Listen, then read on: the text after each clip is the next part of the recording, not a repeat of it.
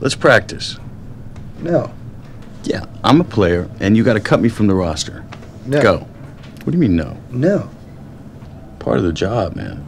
Well, I'm not gonna do this. I think this is stupid. I'm not gonna fire anybody, and this is dumb.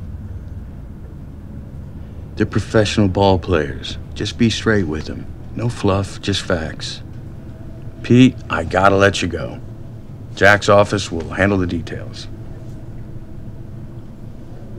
That's it? Really? Would you rather get a bullet to the head or 5 to the chest and bleed to death? Are those my only two options?